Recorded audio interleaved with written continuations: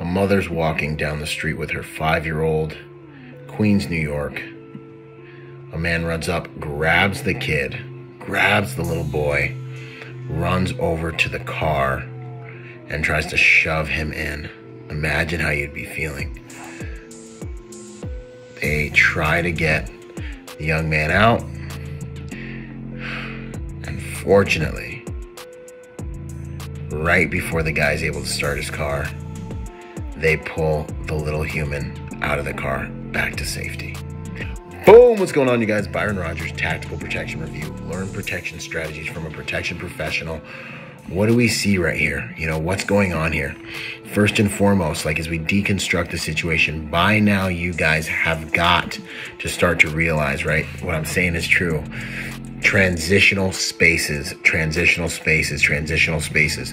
Where is this family right now as they're making this movement? This family is conducting a movement over what? This is all transitional space. All of this is a transitional space.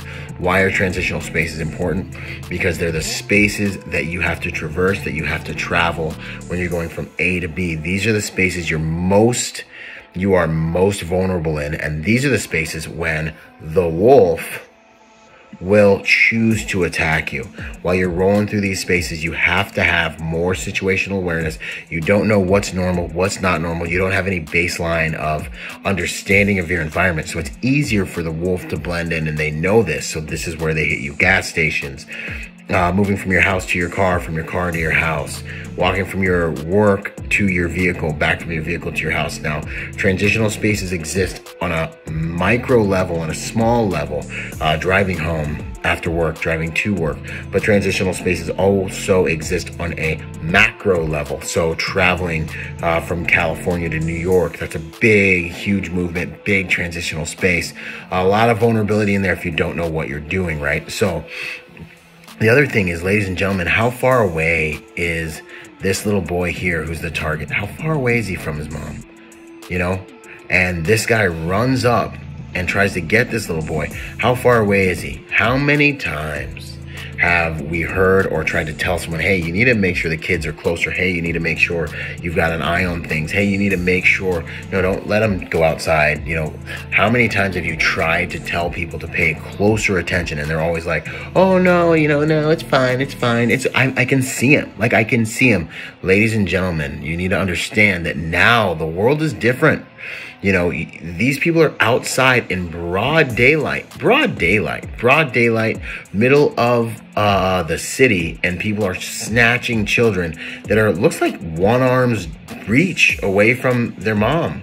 Okay, so the little kid runs up ahead, and I'm not trying to put fear into you, but I'm trying to give you some information from reality, you know, that you guys, we need to be paying attention to our surroundings.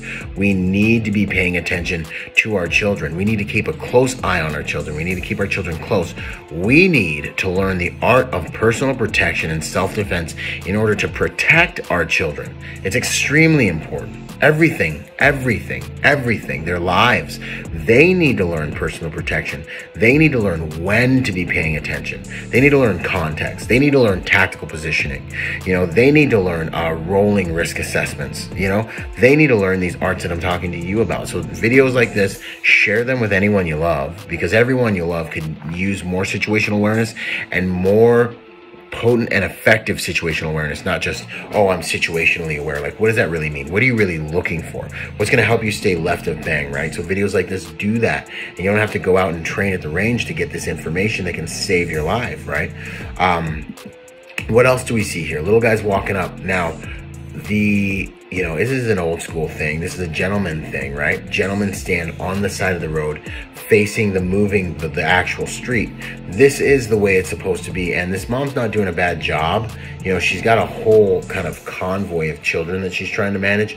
But ideally, when you're walking and one side of you is exposed to the street, that's generally where the threat's going to come from. And the other side of you is storefronts or walls. Yes, you do need to pay attention to those doorways as you pass them, but you want to have a lot of your awareness out here to the street side, because that's generally where your threats are going to come from.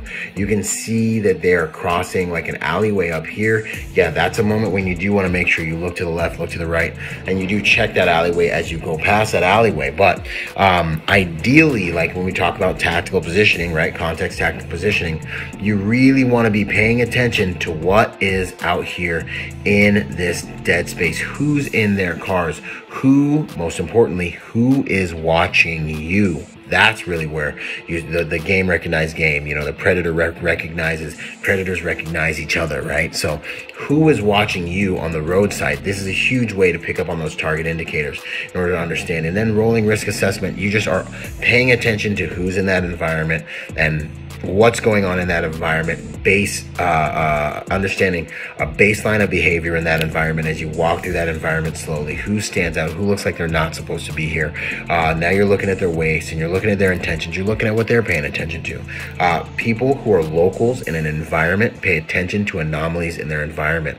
So if you're paying attention to the people in your environment and they all start running or they all start moving or they're all looking at one person, you can get social cues and download social cues in your environment that can help you plan your next move and stay left of bang, avoid situations like this, and ultimately keep yourself, your family, your clients, your principals, or those you've sworn to uphold and protect a lot safer. Download our free training guide at goprotectornation.com or come and train with us at this upcoming Protector Symposium. I can't wait. We're making the world a safer place by helping good people become more dangerous, more willing, capable, and prepared. This is Byron Rodgers, protector by nature and by trade, reminding you to be peaceful but not harmless. Out. Boom!